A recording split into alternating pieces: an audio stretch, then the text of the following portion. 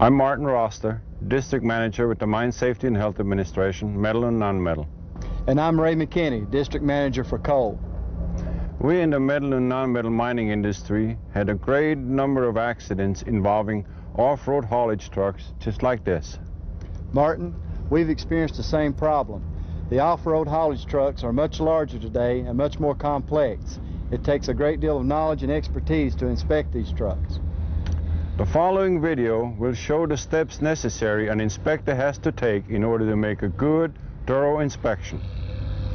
We also need to emphasize the importance for the inspectors to protect themselves when they are inspecting these vehicles. When conducting truck inspections, ensure that the truck is not loaded, secured from movement, and in a safe, level area.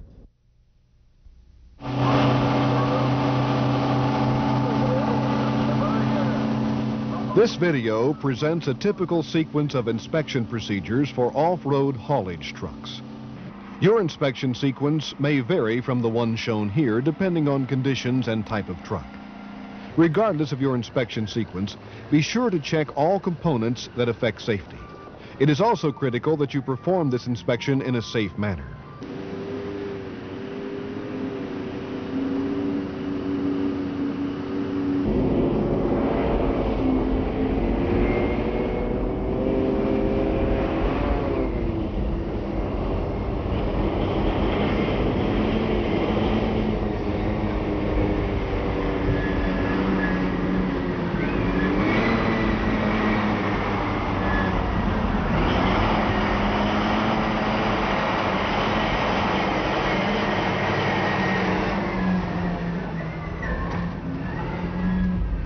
Select a safe location for performing your inspection. Find a level surface away from traffic. Always approach the vehicle with caution. Avoid immediately climbing on the vehicle. Instead, have the driver set the park brake and shut off the engine. Greet the driver and identify yourself. Explain that you will be conducting a safety inspection. Have the driver climb down and ask if there are any problems with the truck. Before performing an inspection, the truck must be properly secured from movement. You begin your inspection with a thorough check of tires and wheels. Look for loose or missing lugs, or cracked or bent rims. Check the tires for exposed plies, deep cuts, bulges, and abnormal wear. Also look for proper inflation, because low tire pressure can cause poor steering response, overheating, or a blowout. Check the engine compartment for trash, tools, rags, and anything that could jam controls or cause a fire. Check fan and V-belt drives for proper guarding. Check the steering components for excessive wear or movement, including the steering jacks and bushings, tie rod and tie rod ends, and look for any fluid leaks. Also check the suspension. Several different types of suspension systems are used on off-road haulage trucks. Haulers equipped with gas-charged suspension cylinders should be checked for loose mountings and leaks. If springs are used, check for indications of misaligned, shifted, or cracked springs, missing or loose bolts, spring hangers unsecured at frame, and cracked or loose U-bolts.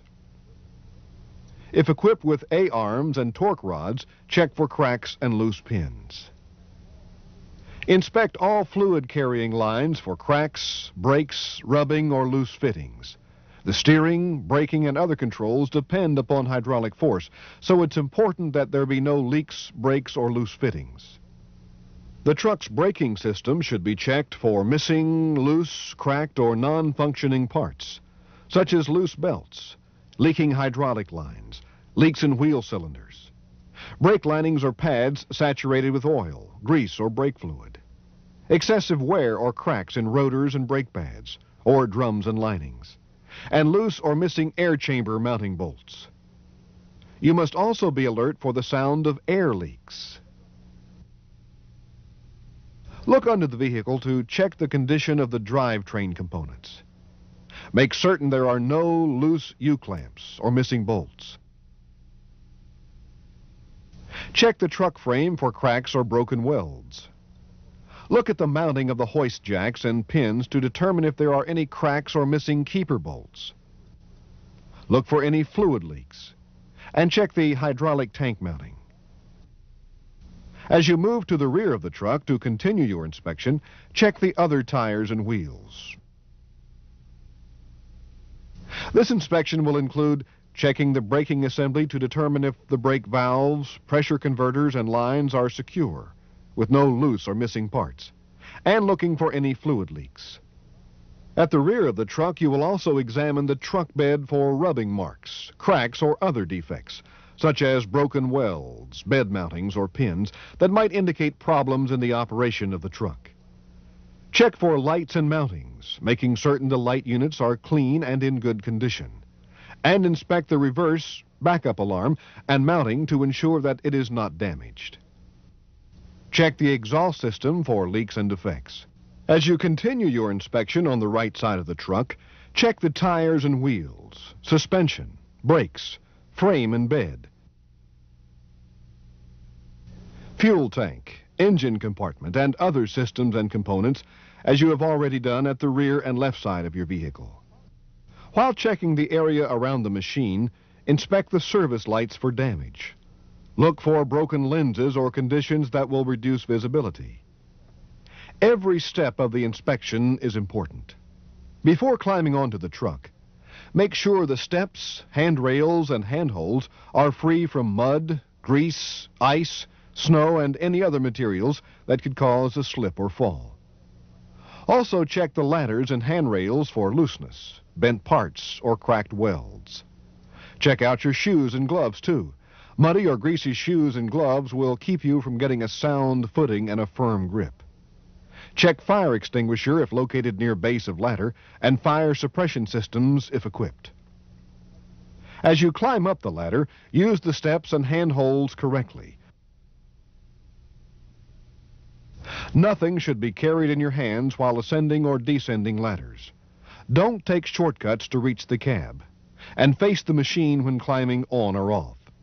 Before entering the cab, check the cab protector and rock deflector for broken welds and cracks in the struts or braces.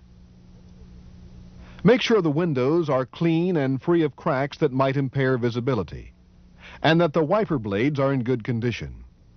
Examine the exterior mirrors and mountings for damage or defects, and check the door latches to make certain they open and close correctly. The next procedure is the cab inspection. Give the cab a good visual inspection. Check for obscured visibility. Look for trash, tools, or any loose objects which could jam a control or be tossed around if the truck should stop suddenly or become involved in an accident. Check the fire extinguisher if it's located in the cab. It should be fastened securely in place and fully charged. Inspect ROPS or rollover protection if equipped, and check condition of seat belts. Once again, be sure the parking brake is set. While in the cab with the driver, notice if the seat belt is being worn properly. Ask the driver to start the engine. Driver, would you start your engine? Notice if the driver sounds the horn before starting the engine. After the engine starts, check gauges for oil pressure, air buildup, low air warning device, or test LED system if used. Ask the driver to function test all controls. Okay, at this time, would you function test your controls? Okay.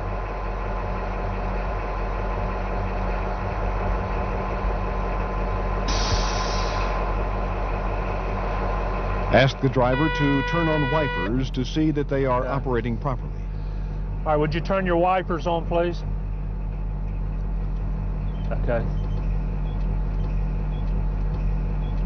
Determine that the park brake is set, and then dismount the truck and walk around it to check if the lights are working.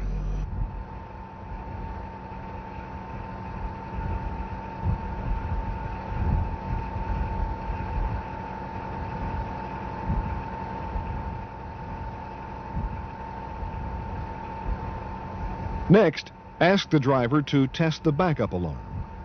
The backup alarm should sound automatically when the transmission is placed in reverse, and it must be audible above the surrounding noise level in the blind area.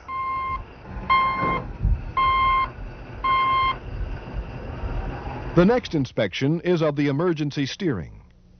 This check applies only to those trucks that have an emergency or auxiliary steering system of a type that can be checked. Ask the driver to shut off the engine and check the emergency steering in accordance with the manufacturer's recommendations. If the emergency steering is functioning properly, have driver turn off the switch and proceed with the rest of the inspection.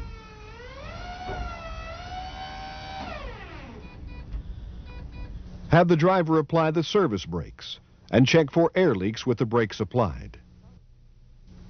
The purpose of this video is to aid you in your inspections of haulage trucks used on mine property. It is designed to supplement more in-depth instruction that will be conducted on proper inspection procedures. Your supervisor will provide you with additional information based on regulations and manufacturer's specifications.